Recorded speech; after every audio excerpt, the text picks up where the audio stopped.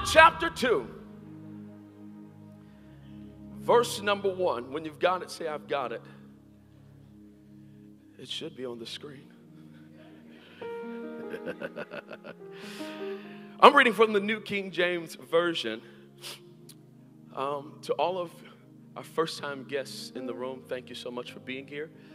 Come back next week, okay, to see the pastor of the church. I'm going to do what I can, and he'll fix anything that I mess up. Hey, real quick, we're living in crazy times. I don't know if you know it. The world is getting crazy. But as Christians, we don't panic when the world gets crazy. We pray. In fact, the scripture says, if my people who are called by my name would humble themselves and post and pray, seek my face, turn from their wicked ways, then I will hear from heaven and heal their land. Your first response should be to pray. Can I challenge you to make that your first response? Let's just center our hearts and pray for the country, pray for our neighborhoods, pray for our marriages, pray for our children, that God would be glorified in everything. Y'all got John chapter 2? I hope you do. I talked so you can get it. Let's go to verse 1. On the third day, there was a wedding in Cana of Galilee, and the mother of Jesus was there. Now both Jesus and his disciples were invited to the wedding. And when they ran out of wine, the mother of Jesus said to him, they have no wine. Jesus said to her, woman, what does your concern have to do with me? My hour has not yet come.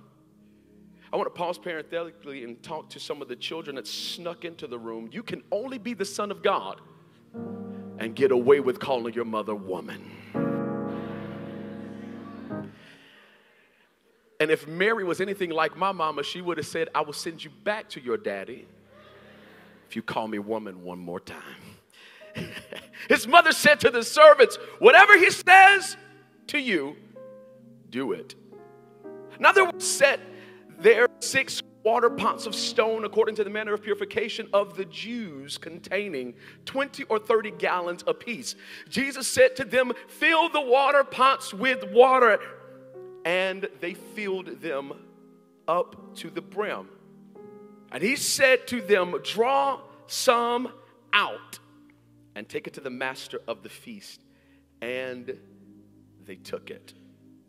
I want to preach for the next 2 hours if you'll let me. And even if you do, Pastor Brian wouldn't let me. I want to preach from this thought, the conundrum of purpose. Elbow your neighbor and say, neighbor, I don't know what conundrum means, but I'm real interested in purpose. Matter of fact, elbow the other neighbor and say, other neighbor, you don't know either, but I'm real interested in purpose. Listen, let's pray. It'll be a very long prayer. I'm Pentecostal. We like to pray. So let's pray. Very long prayer. Father, speak. We are listening. Amen. Okay. Just shout it at me one more time because y'all sound so good. The conundrum of purpose. So I want to start today's talk off with a game. And the game is called I Was Today Years Old. Now, there are some people in the room that know about this game, but then there are those of you in the room who are like, what does that even mean? Today years old means you've been looking or doing something your whole life, and then all of a sudden somebody gives you some new information. It's like, that can't be true. It is impossible for that to be true because I never did it that way my whole life. So hear me. Keep your salvation when we play this game because I'm about to rock some of y'all's world. Picture number 1. If you know what this is, you had an incredible childhood. Let me just,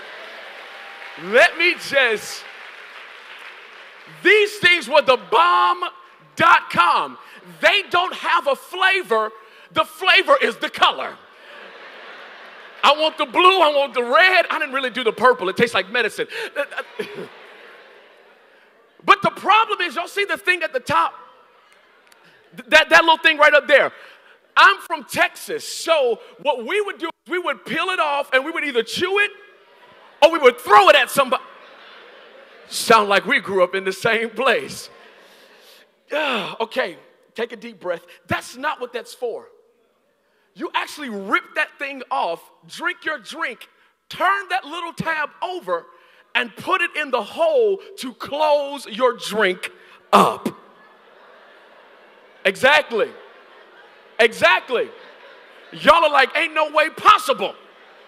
This thing was a rocket launcher. No, it is a top that closes the drink. Picture number 2. Y'all know what that is?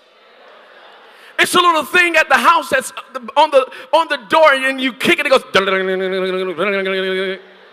Some of us just used to sit there all day long because we didn't have Xbox and PlayStation and tablets and all kinds of such. That was our entertainment. That and singing into the fan, but we won't go there. And drinking water out of a hose. This is why, you know, our generation, we was just built just a little bit different. I think it was the minerals of the hose. It just did something.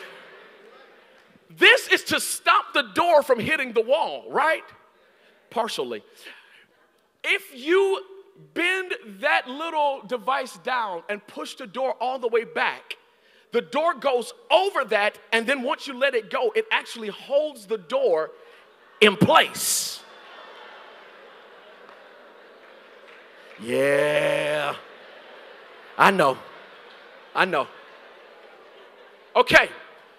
This last one, some of y'all are going to have to go to Freedom Conference because I'm about to deal with your past. Okay? We got to deal with your past. If you're in my generation, we all grew up with it. Just throw the last one on the screen. I grew up hood adjacent. Not all the way in the hood, but I was close enough. You know the song, don't push me, cause I'm... Stop, please. Y'all gonna get me in trouble. So, everybody in the hood and hood adjacent knows that this little area down here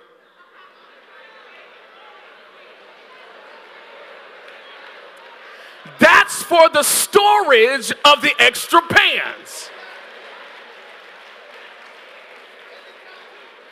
Or so we were told.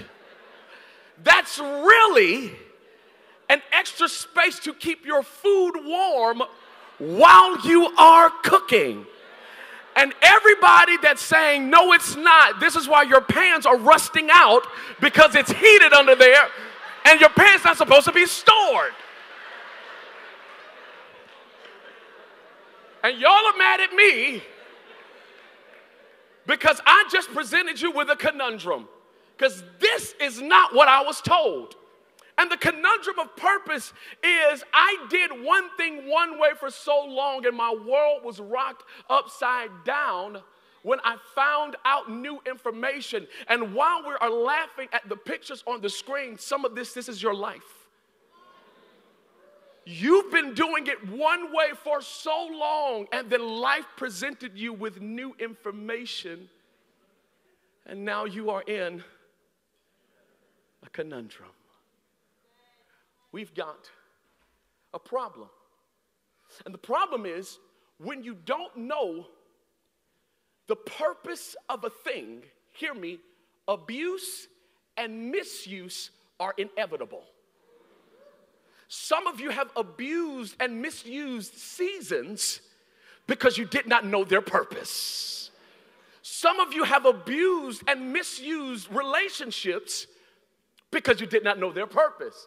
Some of you have abused and misused your gifts because you did not know the purpose for which you had them. And so the question we have to ask is, what is purpose?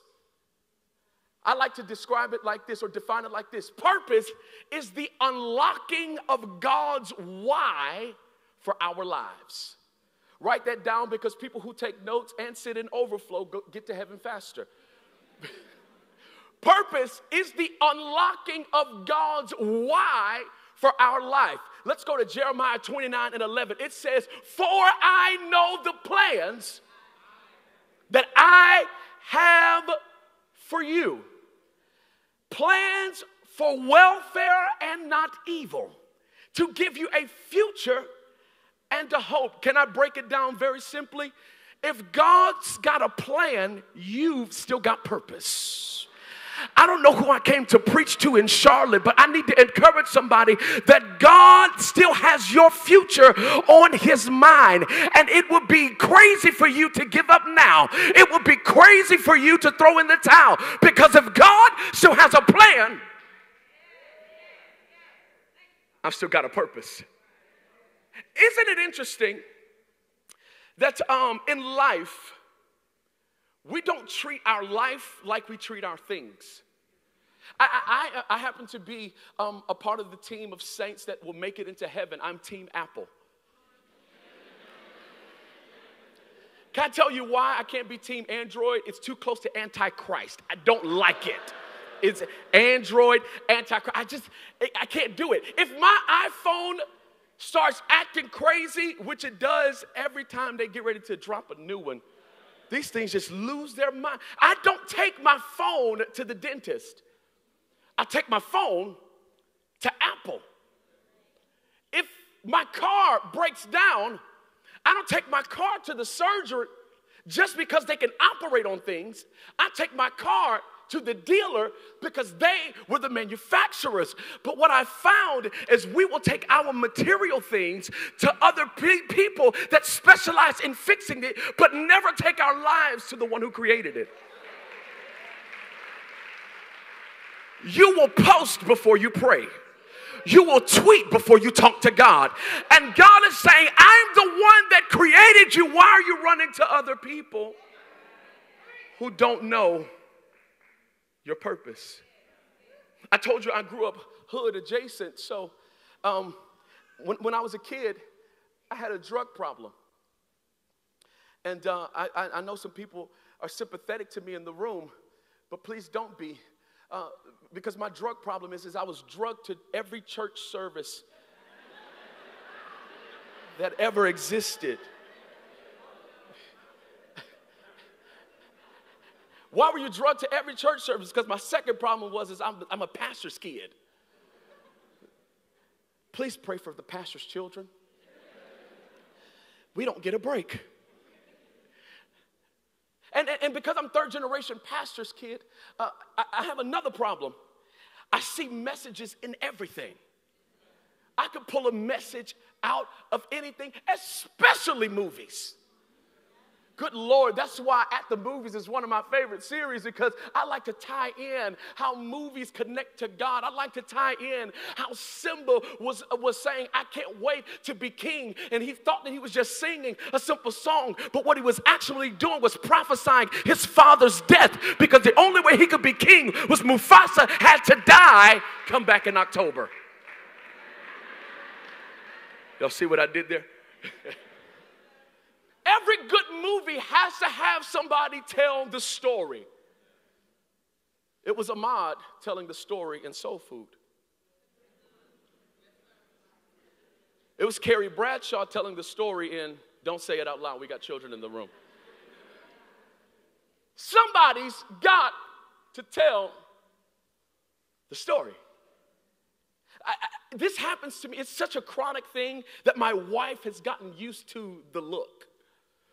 I get this "that's so Raven" look when I get hit by a word. You know the look, it's the... And she's like, it just happened, didn't it? I'm like, yeah, buddy. And I was reading John chapter 2, and I realized, wait, I just got dropped in the middle of a movie. John chapter 2 drops us in the middle of a party. We don't even get the lead up of the wedding. We are right in the middle of the party, and the wine has run out. And I said, is this a Lifetime or a Tyler Perry? Because only one's going to make it out alive. Somebody's got to die in Tyler's movies. I don't know what Tyler is doing, but my God, these movies are getting crazy. And they run out of wine at this wedding, and I'm like, oh, this is a conundrum. I'm trying to get y'all to use this word in your everyday vocabulary by the time you leave here. This is a conundrum. Because they've run out of wine in a time where it wasn't like American weddings. Y'all know American weddings, we show up for one day. Everybody get their food. We're going to Cupid shuffle and cha-cha slide. And we're going to be good. We're going to be out of there because, it's only one day. No, at this time, they partied for 7 days. And the wine had to last for 7 whole business days. Now, we get married for love. They got married for power. And so this was actually more of a contract between two families to come together than it was a union of love. No. An actual contract was drawn up detailing the financial responsibilities of every party associated with the wedding. And the groom was responsible for the party. And he, like many other innocent husbands, did not properly prepare to fill the wine cellar for us to last 7 days. Now, I know how my wife gets when I forget Chick-fil-A sauce. You forget the wine that needs to last us for 7 days? Can I put pressure on a moment? Anybody that was a part of the wedding felt the significance of this moment. Because if the party didn't go right, not the ceremony, the party, the marriage would be branded as a disgrace. The host family would carry with them a stigma of shame for generations. Hear me. And anybody associated with working at that wedding would not be permitted to work in that community again. This was a big deal. And they ran out of wine. I have to ask this question. What do you do when the thing that brought you the most joy you run out of? How do you handle when what you needed to sustain finally runs out? And it is in this moment, my friends, that the first place of purpose is revealed, because purpose is often found in the deficit. Purpose is found in the deficit. Overflow, write that down. Purpose is found in the deficit. When you are in a deficit, deficiency, hear me, unlocks new levels of creativity. When you don't have what you need to get done, what you need to get done, you will find a way to create something that will produce the outcome that you need. I grew up hood adjacent, I told you this. So my mama, single mother, she knew that we had to eat every day. But sometimes we had more month than we had money. And so when she would sense a moment like this coming up, I thought that she thought that our favorite meal was spaghetti. And even though it was good, I'm like, we don't have to eat it all the time. But what I now know when I got older was my mom had to get the biggest pot that she could find, fill it up with water, put the spaghettis in the pot, and make enough for us to eat, because she had to find a way to sustain us in the deficit. Can I tell you that there are those of you in this room and are sitting in overflow. Your life has been operating at a deficit, and you've been trying to figure out, God, what am I going to do to get out of this situation? Let me prophesy. God is about to give you a creative idea. He's about to give you an invention that will feed your entire family as you get through the deficit. Let me prophesy. The deficit of the moment is the platform for the purposes of God. We are in a moment of a conundrum because the wine has run out. And the groom is panicking. Psalm 27 says, I will remain confident of what? Seeing the goodness of the Lord in the land of the living. Can I prophesy again? You thought you would die in your situation. You thought you would die exactly where you are. But I came to tell somebody in Charlotte, North Carolina, that you are going to see the goodness of the Lord in the land of the living. You might as well cancel the funeral, because God is saying, before you die, I'm going to show up. And sometimes, hear me, God lets things run out before he runs in. Why does he do that? Because sometimes the things in our life have taken up too much space and he has no room to move. The wine has run out. All of the people are gathered at the party. The ceremony is over. They've had the big kiss. The cha-cha slide has played twice now. And the party is now interrupted because the wine has run out. I mean, the moment of purification has happened. And now we have no wine. God bless you. That's a double portion. Sometimes, you know what I found out? Purpose is not only found in the deficit, purpose is also found in desperation. When you are desperate and your back is against the wall, it will push you to do something that you have not done before. They tell you not to fight desperate people, because when they don't have a reason to live, they will take you out as well as themselves. And the enemy thought that because you are in a backed up against the wall situation that you would give up. But what he messed up was he didn't know that there was still more fight in you. He didn't know that there was still more in you that would shake if the moment needed it.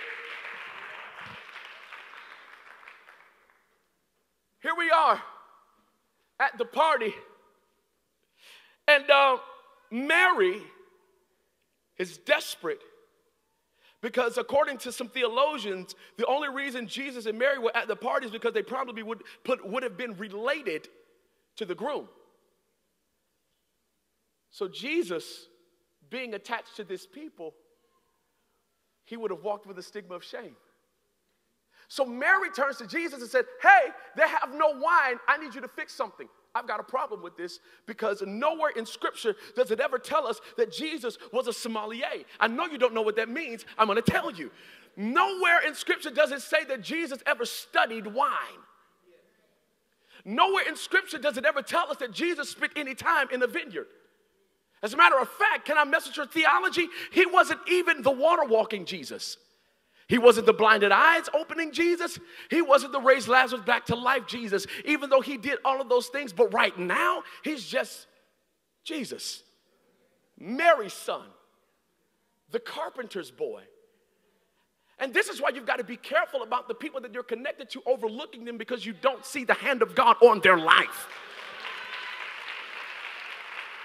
In a moment of desperation, Mary says, Jesus, I need you to turn this water into wine. And he says, my hour has not yet come. Desperation will cause you to push past things because I need God to do something right now. The deficit of the moment caused Mary to go to Jesus, but the desperation of the moment caused Mary to bypass him.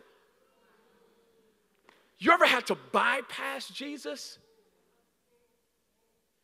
She looks at his friends and says, whatever he tells you to do, do it. Why? Because Mary looks at Jesus as the walking embodiment of God being able to work miracles. You missed what I just said. Because of the experience that she had with Jesus outside of what anybody else could see on him, she knew this boy is a miracle. And if he's a miracle, he can work a miracle. All I've got to do is get to Jesus. She says, whatever he tells you to do, do it. And while it would have been fun to just preach that you're going from deficit to destiny, while my preference would have been to preach that you're about to recover all, and I could have, I'm Pentecostal, sorry. While we could have went there, I believe it would have done the moment a disservice, because all of that is obvious. What I found is purpose isn't often found in the obvious. Purpose sometimes is lying in the obscure. And it's the thing that we were not looking for that purpose finally reveals itself. Matthew chapter 9, verse 20 says, and suddenly a woman who had a flow of blood for 12 years came from behind and touched the hem of his garment. And she said to herself, she didn't get it off of a YouTube video. She didn't hear it in a sermon. She said to herself, it will be obvious for me to go home, but the desperate thing I need to do right now is touch the hem of his garment, because if I can touch the hem of his garment, I will be made whole. Can I tell you, sometimes the miracle that you've been waiting on is found in the presence of God, and he's just trying to see, will you be desperate enough to reach out and touch me, because it's not obvious what's going to happen. Because sometimes purpose is found in the demonstration. Sometimes you got to do something to get something. What if God is waiting on you to do something before you get something? Pastor Brian says it like this: before you can get your DO season, before you can get your DUE season, you have to do your DO season. And God is waiting on you to do something in overflow. He's waiting on you to do something at the back of the room. Because it is in that place that purpose is revealed. And I've been in church my whole life, and I never knew that the conundrum of the moment actually lay in 6 stone water pots that were there for the moment of purification. They weren't even supposed to be a part of this moment. But when you're in the presence of Jesus, sometimes he will snatch you off of the sideline and drop you right in the middle of a moment, because he needs your participation in this miracle. I think we might have a water pot here. There we go. Can we give it up for the disciple? It's sliding. Sometimes it's not easy to carry what God is calling you to carry.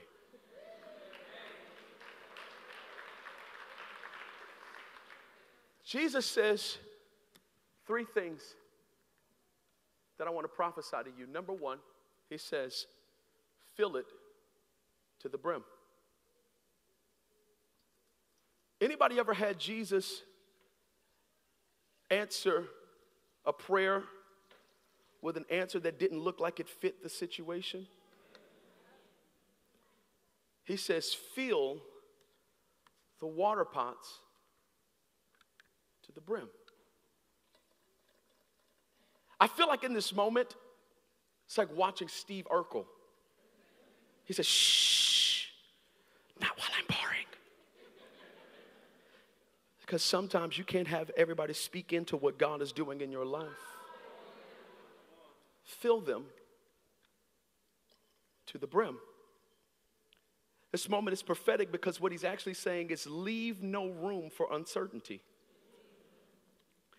And I came to talk to some water pots this morning who feel like God just snatched you off the sideline and you don't feel qualified or equipped to handle what he's asking you to do. Here's his prophetic word. Fill them to the brim. Pastor Brian just preached last week, stop running on E. I came to reaffirm that word, stop running on empty. By the time you leave out of this room this morning, here's my prayer, that you would be filled to the brim. I came to prophesy to somebody that your days of running on empty are over. God is about to fill you to the brim. Second thing he says is draw out the water. Now it's getting good, because I know it's just water. Jesus knows it's just water. The disciples know it's just water. The water pots know it's just water. And some of you in this room, you feel like the water pots in this situation because what's inside of you doesn't match what God is calling you to. But can I tell you that what God is saying is, I want to use the thing that I placed in you that you didn't even know was there. You thought that you were made for one thing, but in a moment of desperation, in a moment of deficiency, because you decided to get into my presence, I'm about to do something in you that the world was not aware of. I'm about to do something in you that your family didn't see. I'm about to do something in you that your spouse didn't see. I'm about to do something in you that your co-worker didn't see. There is more in you. It says, draw out the water. I'm afraid because the whole party depends on what's in this. And some of you in this room, your whole family depends on what's in you. Some of you in this room, your friends depend on what's inside of you. And you're like, God, I don't know if I have what it takes. But because you made yourself available, because sometimes the best ability is availability. Because you made yourself available to be used in the presence of God. I feel his spirit now. Because you made yourself available to be used, by the time he turns you over, what was in you begins to get stirred, and there is something that has now shifted from what people thought was in you. I came to prophesy to somebody that God had already predetermined that you were created for this moment. I just needed you to be ready to shift. I needed you to be ready to be turned. I needed you to be available to be used. Some of you are water pots in this room because your assignment does not match your qualifications. Some of you have had to carry moments while feeling like an imposter. But I came to snatch you out of complacency this morning. I came to grab you by your collar and pull you into the moment. Why? Because God's ready to do a miracle. God's ready to open a door. God is ready to supply the thing that your family has been praying about. God is ready to do the thing that's been on your heart, but you've got to be available.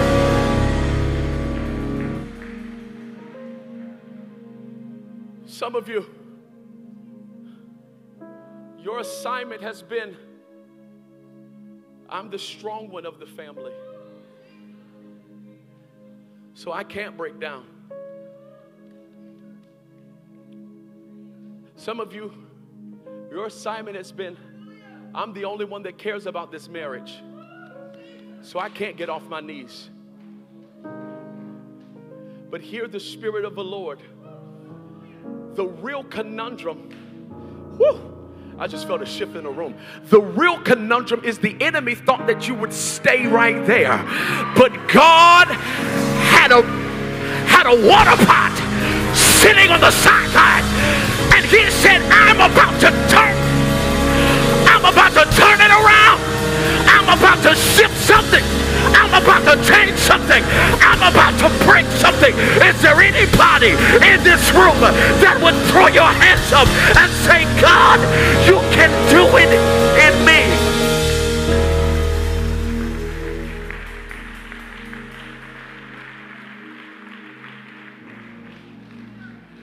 Every head bowed, every eye closed. I've got to shift some people in this room. There are some of you who thought you were just showing up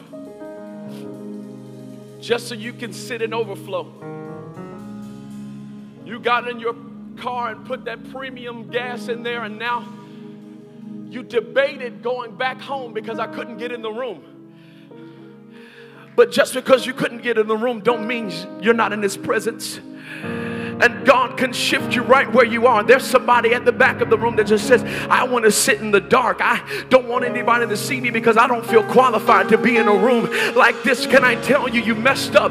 You thought you were just coming to a service. What you were actually coming to was a shift. And God is saying, I've got to change some things about you. You're in the right place at the right time. And by the time you get home, there is going to be something different on the inside of you. Who am I talking to? In the Union, Charlotte, God saying, I'm about to shift it. Some of you had no plans of getting baptized. Can I tell you that now is your moment?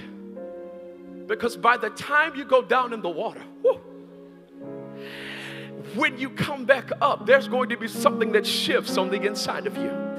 Some of you, I've got to shift you into your next step. You didn't know that you needed a Union Charlotte, and you've been playing around and dating Union Charlotte. But God is saying, now I need you in growth track step 2, because I've got to show you how to discover your design so you know what your purpose is. And you're going to walk out into this room and say, where is the growth track room? Because something in me has just shifted. Some of you are in this room and you're saying, I just wanted to show up to hear a good word and go home. But God is saying, you showed up because we needed to have a conversation. Because you've lost your trust in me. And I've got to shift some people from being broken to believing that He still can. So with every head bowed, every eye closed, I need you to repeat this after me. If it's your first time, say it with all you've got. If it's your last time, I need you to say it with all you've got. Repeat after me. Dear Jesus, today I say yes to your grace. I say yes to your salvation. I'm here in the moment, available for you to use. I believe that Jesus is the Son of God, that He died on the cross, was buried in a tomb, and got up 3 days later. And because of that, the same power that got Him out of the grave gave me access to salvation. And from today forward, my life is in your hands. In Jesus' name, amen. Church, I need you to jump on your feet. Give God the greatest shout that you can. If you know that He's shifting something, if you know that He's changing something, if you know that He's breaking something,